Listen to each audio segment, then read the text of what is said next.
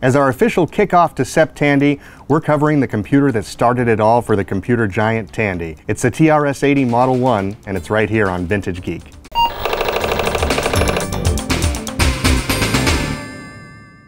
Just a reminder, if you like vintage computers and vintage tech, be sure to like and subscribe. It's going to help us a lot as we grow, and I encourage you to become a Vintage Geek member. You can do that at our website at vintagegeek.com. In the mid-70s, Radio Shack really had no concern over microcomputers. They were doing quite well in their business of selling home stereo components, CB radios, and more. In fact, I read at that time that CB radios accounted for about 20% of their sales at their stores nationwide. One of the employees of Tandy, Don French, was interested in the Altair computer, which had become popular among hobbyists at the time. He apparently got his hands on one and really liked it. So we went to John Roach, who was the VP of manufacturing for Tandy, and pitched the idea of coming up with a Radio Shack or Tandy computer. Now, at the time, there wasn't a lot of interest in this idea initially, but the conversations continued to grow, and they looked at some other computers and models that were available at the time, and eventually got a presentation to do a small demo model of a computer similar to what you see here to President Charles Tandy. The funny story about this for me is that apparently during the demonstration there was a program that was written in Tiny Basic that would allow you to enter a salary as part of some accounting routine. Charles Tandy entered the number 150,000, which apparently was his salary as the CEO of Tandy, and it actually broke the computer.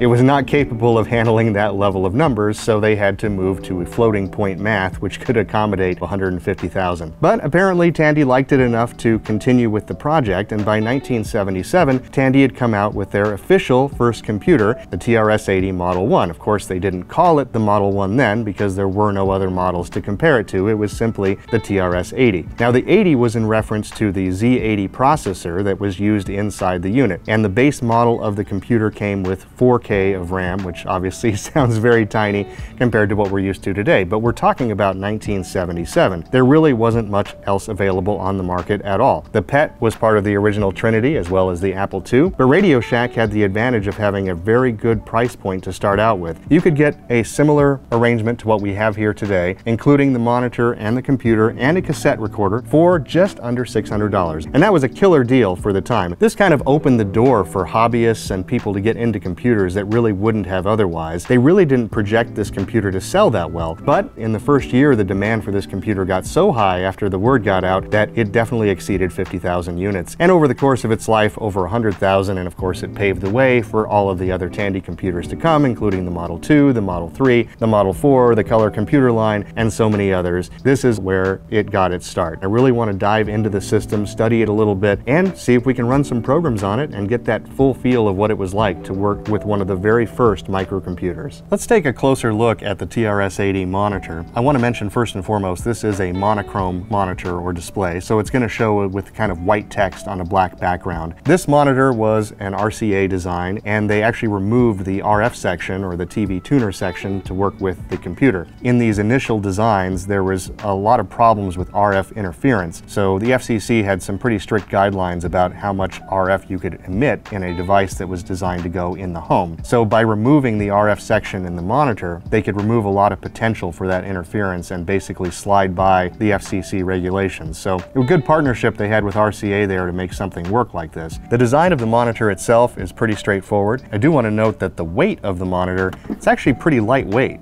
There's not much to it, and you can carry it around pretty easily. There's not a whole lot to discuss on the front panel of the monitor. I do love the TRS-80 badging, and we have, of course, a power switch. We have a couple of controls for brightness and contrast. There's a cable that comes out of the front of this that goes directly into a DIN type connector on the back of the TRS-80 computer. One thing that's also important to note about this monitor is that there is no speaker of any kind in it. Now, I don't know if the original TV design had a speaker. I presume it did, probably under the area where that TRS-80 logoing is, but they did remove that for this design. So there's no inherent sound output coming through the monitor from the TRS-80. Taking a look at the back of the monitor, again, very basic, not much to really discuss here. There is a manufactured date stamp on the back. In the case of our monitor, it was from 1978. We also have a couple of controls in the back that are for adjusting the vertical hold and the horizontal hold. Now we have the actual TRS-80 Model One computer itself, kind of continuing in that theory of simplicity by design. This is a very compact unit. The CPU and everything is in the same housing as the actual keyboard, so you could fit this just about anywhere. Unfortunately, it did not have the capability of plugging into your home television set, as they did with the later color computer series. This unit is, again, pretty lightweight. You can carry this around pretty easily. The keyboard design is very standard and very comparable to modern keyboards. There were a number of complaints about the bounce effect of the keys. So basically, when you would press a key, you would sometimes get that kind of phantom effect where you'd get multiples of the key showing up on screen. There was some fix you could get from Tandy for that particular problem. And for the TRS-80 fans out there, it doesn't seem like it was a limiting factor in doing tons of various programs for the system over the course of its life. I do appreciate the fact that the Enter key is a separate color, so it's the white with black text rather than the opposite, so that really makes it stand out on the field of keys. And having the black keys with the white type is kind of cool in itself. I do like the overall appearance and look of this keyboard. The keys themselves feel fine. There's no real issue with them. They don't have a click or anything like that, but they do have full motion, which is nice. There's an LED, which indicates power to the system. It's nice to have some kind of visual feedback that the system is on, just in case the monitor isn't working for some reason. And then on the right-hand side of the keyboard, you have the full TRS-80 microcomputer system badging, which takes up a lot of real estate, but does look pretty cool for a Tandy fan like myself. You've got some ventilation on the rear section of the case here. I assume that most of the components inside this did provide some heat, so having a way for that heat to get out of the system would have been important. Looking at the back of the system and starting at this side, we have 3 DIN connectors. Now the first one is labeled tape, and that's going to be for the cassette player. We don't have the exact first version of the cassette player that Radio Shack used, but we have one that will certainly work in the same way. The next connector we have on the back is for the video. That's actually going to accommodate the 5-pin plug coming directly from the TRS-80 monitor. And of course the following plug is for the power. And that's what's going to deliver the power from the separate kind of brick unit that came with the TRS-80 that provided the necessary power supply voltages for the system. Directly next to that is a push-button power switch, and I was a little bit surprised at how small the power switch is, considering that it's kind of in this recessed area of the backplane. I noticed the first few times turning the system on and off that it's a little bit awkward to kind of get your finger back in there. It definitely works, and it achieves the purpose it's set out for. Then if we move across the back to the other end, we do have an edge connector. Now this was for later expansion and definitely accommodates the expansion interface. We do have the TRS-80 expansion interface here in the museum, but I'm not going to be covering that today. I want to go into the original basic model of the system, the very first incarnation of the Model One today. So for now, all we need to know is that that's where the expansion happens and how you could add memory and other peripherals. But that's pretty much it for the actual base computer unit. So I guess next we need to connect things up and see what we can accomplish with this TRS-80 Model One. Let's give it a try. We'll start by powering on the monitor, and then we'll power on the computer itself. We've got the original prompt here for memory size. This particular Model One, as I recall, has 16K in it, so it may have had one upgrade done to it at some point. We've got a ready prompt right out of the gate here. This is the Level 1 manual, and it has a lot of great example programs, explains how basic programming works, and I love the way they do it with kind of the humor mixed in and some of the cool cartoon images of the little computer dude running around. But I want to try a sample program here to see what the basic programming is like on the Model One. I found one in the book that's going to display some kind of a 24-hour clock, so I figured we would start with that and see what that looks like on screen. So let me go ahead and get this keyed in here. Now already the keyboard is not perfect. It's registering pretty well. There's been a couple of key presses so far that are a little bit, there's that echo. I put in the 0 once, I put it in twice. 3 and 4 are a little bit rough here, so I'm gonna have to go ahead and use 2s, 21, because we don't have 3 and 4 working properly. Definitely see where people were a little bit upset about the keyboard bounce. It is a little bit challenging. We're making it through. So now we've got our different loops for hours, minutes, and seconds. Totally makes sense. And then we're going to use those loops to print something. So that's gonna print hours, minutes, and seconds. They'll be separated by colons. That makes sense. Again, these positions are not going to match because I'm using different numbers as I don't have a working 4 key at the moment. The point of this lesson in the book was to say what the print at means, which as I understand it is basically picking a point somewhere on the grid of the screen and it's actually making it display text in that particular point. Let's see what happens when we run this.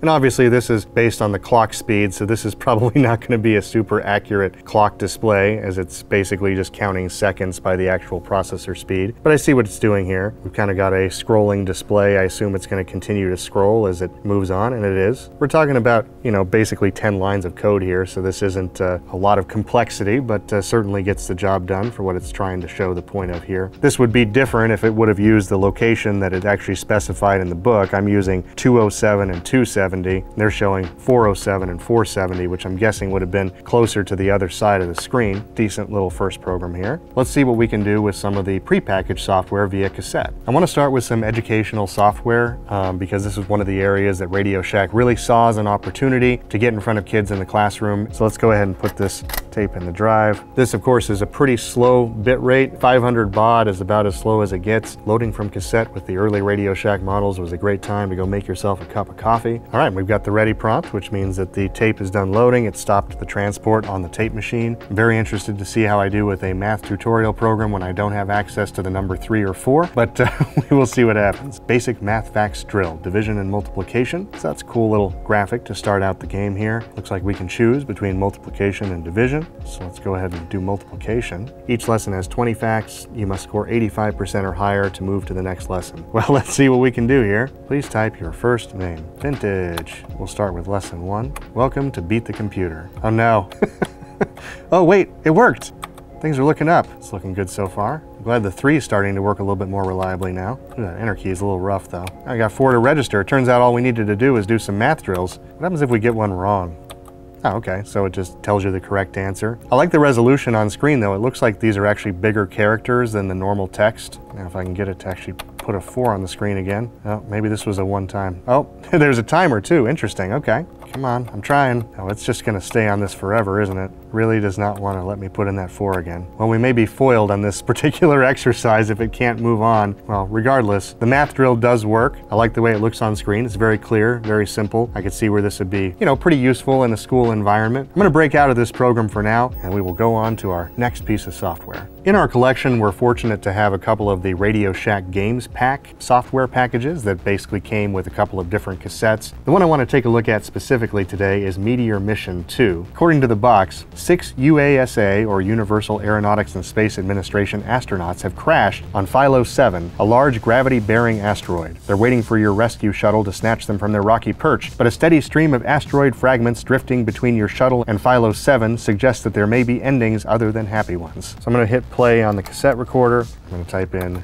Meteor, and it does start loading the tape. Oh, interesting. So it's actually going to load the load screen as it goes. Oh, now see, this is very cool. They're actually giving us a countdown timer for how long it takes for this game to load. Now, 3 minutes is a long time, but it's a lot better when you have some kind of indicator telling you what's going on instead of just the flashing cursor. Oh, look.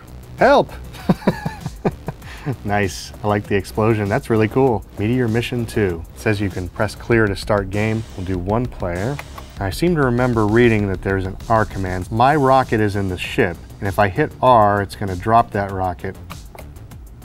Ha! Nice. Look, little dude's coming over here to get in the rocket ship. All right, now I have to get the rocket back. But how do I fire? Oh. A little bit too delayed on firing the rockets. Let's release it here. All right, we've got it. Our dude's getting in it. Can I steer? Oh, I can steer, great. Come back, rocket ship. I like how you don't really have any control over the upward movement. You just have control over the left and right, from what I can tell. Now I'm gonna have to really get over here quickly. Oh no! It's so close. Maybe I can shoot this. Can I shoot this asteroid? Yes. Gotta get over to the ship in time. I don't even know if I can blow up those bigger asteroids. Oh no. Oh no, come on. Can I go up faster? Come on. Ah! Oh, well, my score is one of the top 10 highest scores of today, so fantastic. I do like this, so it's very simple. Oh, here's the instructions. Play until all ships are destroyed. Okay, so you're supposed to destroy all the rest of them anyway. Let me try this one more time. Here comes the dude who's gonna get in the rocket. I wish that you could control the rate that it goes up and down. I suppose that would make it less challenging though. Okay, I've cleared a path. If I can just keep them away long enough. I'm gonna make it, I'm gonna make it! Haha! Ah, dang it. Apparently you can't shoot any missiles to the side, but I feel better about that one. At least I got one of the rockets into the main ship. I have to say overall that I'm pretty impressed with Meteor Mission. It's a fun little game. I love what they've done with very limited capability on the TRS-80 Model One. Things move pretty well, honestly, and just the simplistic firing the missiles and, you know, slowing your rocket down upon approach to the landing pads is pretty cool. The little stick figures that come and jump in the rockets has an early arcade feel to it, and it's pretty impressive. Next up, we have the iconic Sega arcade game Zaxxon. Now this is the Model 1 version of it. I really don't know what it's going to look like. Another example of an early arcade game being ported over to the TRS-80, and let's see how it does with it. Wonder what kind of load screen we're going to get with this one. The official Zaxxon by Sega. Again, it's got a countdown timer for the loading. Really curious what this port of Zaxxon is going to look like on the TRS-80, but I'm impressed so far. So it looks like the first thing we've got to answer here is the skill level, and if you've seen any of my previous videos, you know I'm going to be starting out with number 1 here. All right, so, oh cool. So this is kind of that side-to-side, almost an angled display. How do I fire? Okay, spacebar's fire, got it.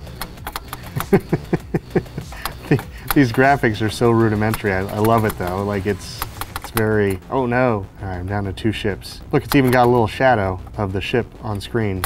It's pretty cool. Is that an enemy? I can't tell what are enemies and what is actually the, oh, I shot something. Is that a wall? Yep, that's a wall. I mean, for what it is though, it's pretty impressive. I love the fact that they put a little shadow of the ship. Am I supposed to be able to shoot these guys? Because nothing seems to be happening. Oh, you can go up and down too. It's an important mechanic to be aware of. Right now I'm at full height, so I can make it over this wall. It's a little disjointed though, with the high and low being at the different opposite side of the keyboard as the left and right. It does make it a little bit challenging. See, I don't know if I need to go further down. Okay, I made it over that wall. Again, movement looks pretty good, but I can't really tell where the other ships are from a... Oh, yes, I got one. I must have been at the right height. I know a lot of you out there are making fun of me right now because you probably played Zaxxon hundreds of times. I've only played it once or twice, and I've definitely never seen it look quite like this. It's not bad though. The height thing is really a problem for me. I just can't tell where things are supposed to be. Am I supposed to be shooting that? Oh. Well, I guess that answers the question. Did not get that one. I love what they've done with it, with a limited graphics display, being able to show something kind of in that particular aspect, that kind of side-scrolling type of perspective is pretty cool, and definitely something I've not seen in an early computer like this. I like the Zaxxon feel on the system, even though it definitely has its limitations. I'll have to play that a little bit more and get a little bit more used to the depth perception and the height to try to be able to fight some more enemies, but very cool piece of software overall. So that's the first look at the TRS-80 Model One, and I have to say I'm pretty impressed. Now, I have an affinity for Radio Shack products and certainly the Tandy line. This is no exception. I love the way it looks. I love the way that it feels overall, and it just feels kind of home to someone that's used to things like the color computer, and I'm very pleased with the system that we have here in the museum. Hey, want to remind you, if you like vintage tech, vintage computers like the TRS-80 Model One, if you're a SEP Tandy fan, be sure to like and subscribe. We do videos like this each and every week. We also have our website, which is full of all sorts of extra goodies. We've got code snippets, we've got extra videos that aren't available on YouTube, and a whole lot more. I would encourage you to become a Vintage Geek member there. It's all at vintagegeek.com. Until next time, I'm Aaron, and this has been Vintage Geek.